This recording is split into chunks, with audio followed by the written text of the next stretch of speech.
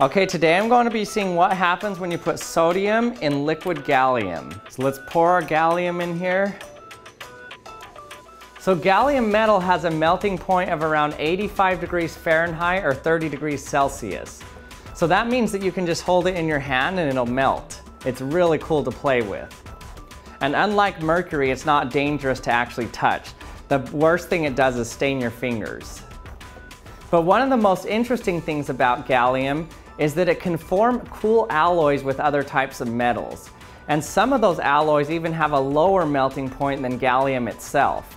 For example, when you mix gallium with indium, it forms an alloy that is more like mercury because it has a much lower melting point. So you can see what happens when I mix gallium with indium. So if I just touch them together, and it starts to melt.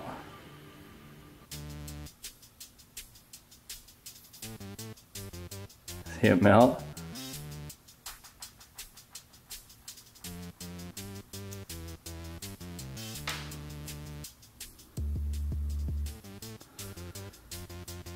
So it's forming an alloy at the tips here. This is a similar alloy that's used in thermometers, the ones that look like they're mercury, but they're not.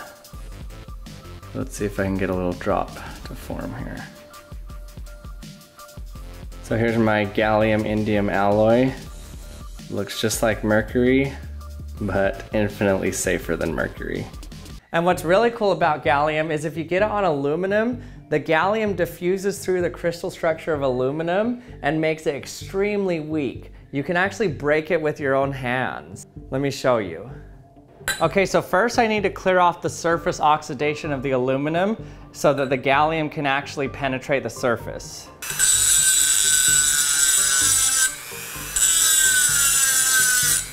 Okay, so that's where I'm gonna set my gallium now. You can see the shiny part there. So drop right there. Okay, now let's let it sit for a while. You can see it absorbing down the side of the aluminum here. Okay, it's like dripping off the aluminum now. So it's forming this gallium aluminum alloy now. So what's cool is you can see that this is now a different alloy because it's not quite liquid anymore. It's kind of bendable.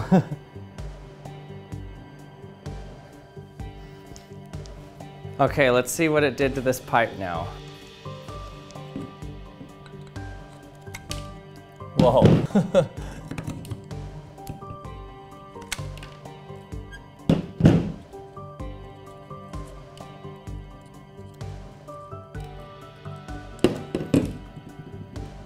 Look, it just breaks.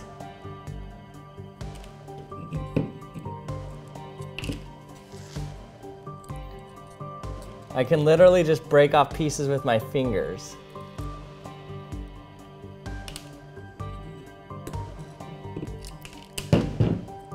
So it looks like in about 3 hours, this is about as far as the gallium moved down. So the gallium has to diffuse through the aluminum. It looks like it only made it about this far.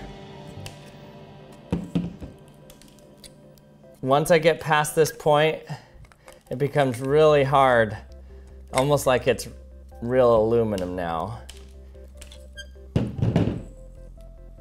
So what's happening here is the gallium diffuses into the crystal structure of the aluminum and disrupts it. So now the bonds aren't as strong and it can't hold the aluminum together as well. Okay, now let's cut us a chunk of sodium. So sodium is a very soft metal. You can cut it with a butter knife.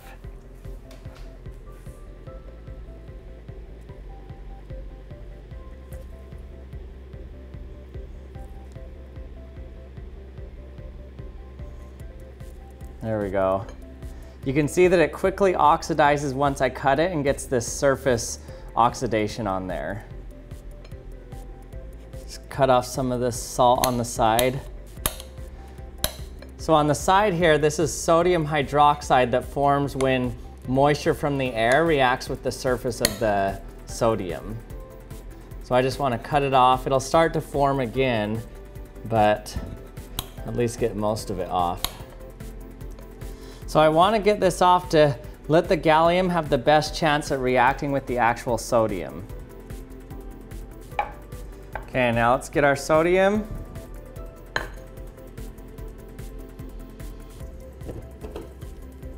Okay, I'm gonna scratch it and right away put it in.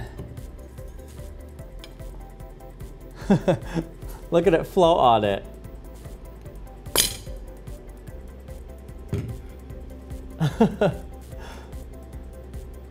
So there's no reaction happening here.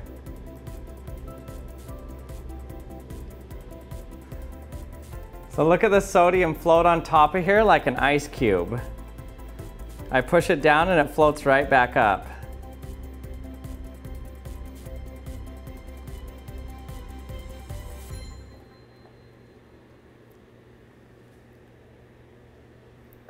You can kind of suction it to the bottom, and then once it finally releases, it pops back up. So I'm going to try to cut it while it's in here underneath the gallium so that there's no air, so that I can actually get it to touch the sodium and not the oxidized part of the sodium.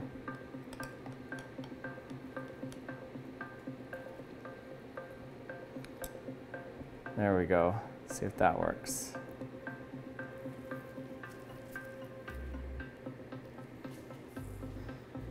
Okay, now let's let this sit for a while and see if the sodium gets brittle at all. Okay, so the sodium's been in here for over an hour now. Let's see if it's brittle or not.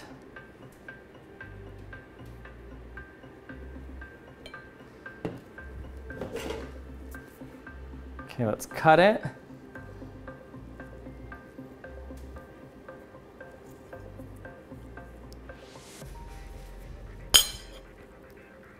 So it doesn't seem like the sodium and the gallium mixed at all.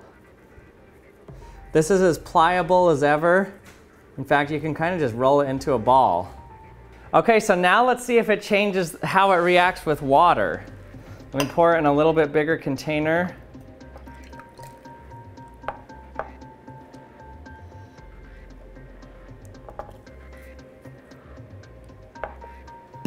Okay, let's throw some water in here and see what happens now. This is gonna be crazy. Okay, here we go.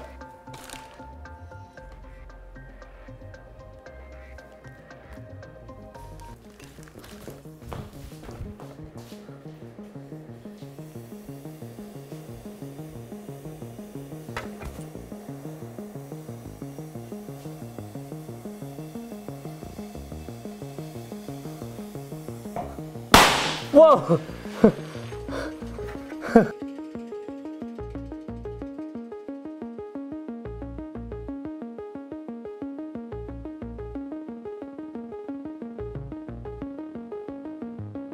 Uh-oh.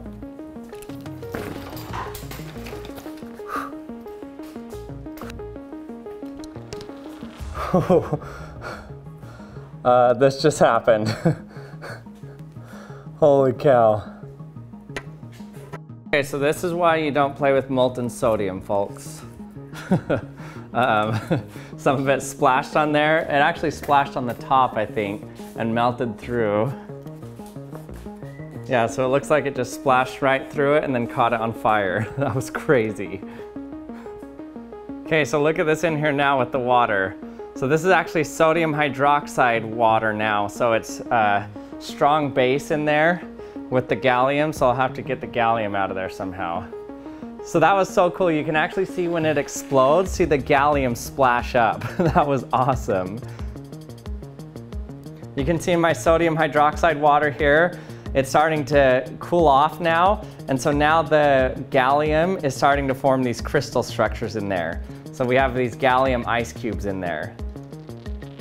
Let's grab one of these and see what it looks like.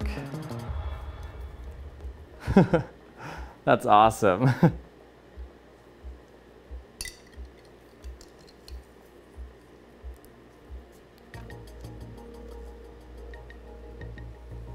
Hey everyone, thanks for watching another episode of the Action Lab. I hope you enjoyed it.